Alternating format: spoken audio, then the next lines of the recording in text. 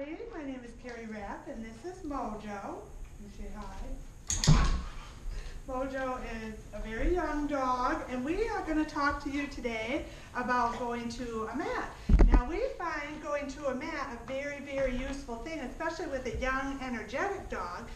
And we just have these nice, cheap little mats we picked up at the store that have a rubber backing on them because the hard floor can be a little slippery and can freak a young dog out like that if he goes sliding on it. So we have a rubber mat, not a very big one. And this has so many uses. Around the house, it's a great thing. If you have a dog that will go to his mat and stay on his mat, you are going to simplify your life with the dog so much. So this is great for just mopping the floor, just having him out of the way for a little bit, doing dishes, because he likes to come in and help. He likes to help a lot.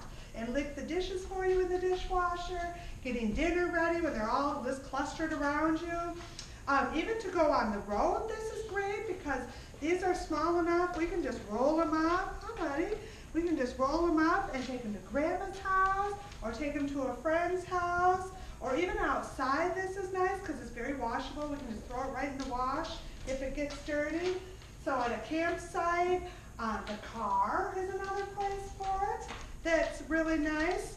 Even the vet's office, just about anything. And the dog feels a little more secure. He knows that this is his place. Bed.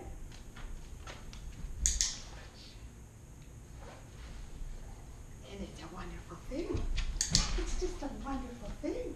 Now, a lot of information is out there about how to get your dog to go onto a mat using clicker training, but there's not a lot out there about how to get to the point where your dog will stay on the mat and all those kinds of things, using it in other locations.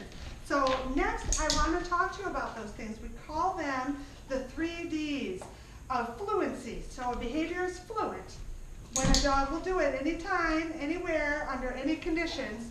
That says that he knows it firmly. And so those 3 Ds are distance, distraction, and duration. So distance is you could be anywhere in the house and you say whatever the cue is for going to bed, and he will go to his bed. Which is real nice because if you're in another room and you hear somebody coming in the door, you can tell him to go to his mat and he should do that. Now duration is the length of time he will stay on his bed. And what you want to do is have a dog that will stay there until you cue him to come off of the mat. And that for us, the word is okay, or a target to come to us. And then the last one was distraction, and that is a hard one. So you start with a very simple distraction. Say just you moving around, being silly, taking a step away.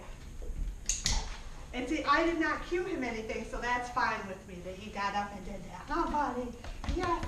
And so those are the things we're going to show you in a little more detail and how to achieve that. But I just wanted to kind of give you an overview of all the things that is super fantastic for. And I think it's just the greatest foundation skill you can have for living very peacefully with a dog. It's just having a place for them to go, just to get out from underfoot, let you handle what you need to handle, and then releasing from it.